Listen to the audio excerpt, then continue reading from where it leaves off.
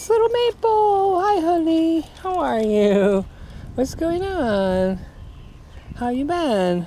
Ralphie, you want to say hi to your friend? Oh, that's why Ralphie doesn't care about her. Look, there's a rabbit right there.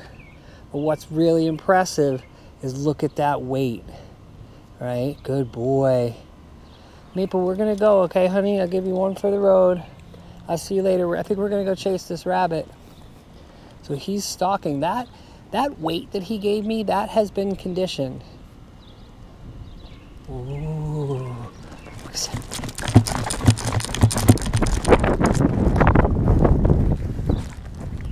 right, good boy.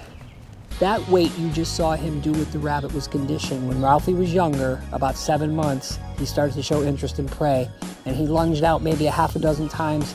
I shortened his leash up and I timed him out. We didn't move for 10-15 seconds. And he learned to stalk because he learned that if he jets out for prey, all life stops. He doesn't get to do anything.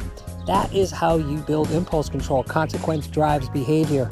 So if you want to build good, solid, reliable impulse control, get a hold of me. Drayton Michaels, dog trainer, behavior technician, Urban Dogs, DAWGS, or moderndogtraining.com. Either way, remote or local, I can help you. It's always force-free, it's always positive, and it's always effective when you put it into practice. Dog life.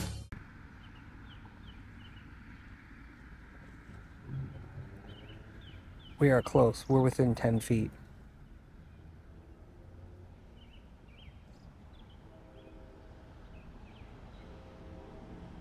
We're within 7 feet.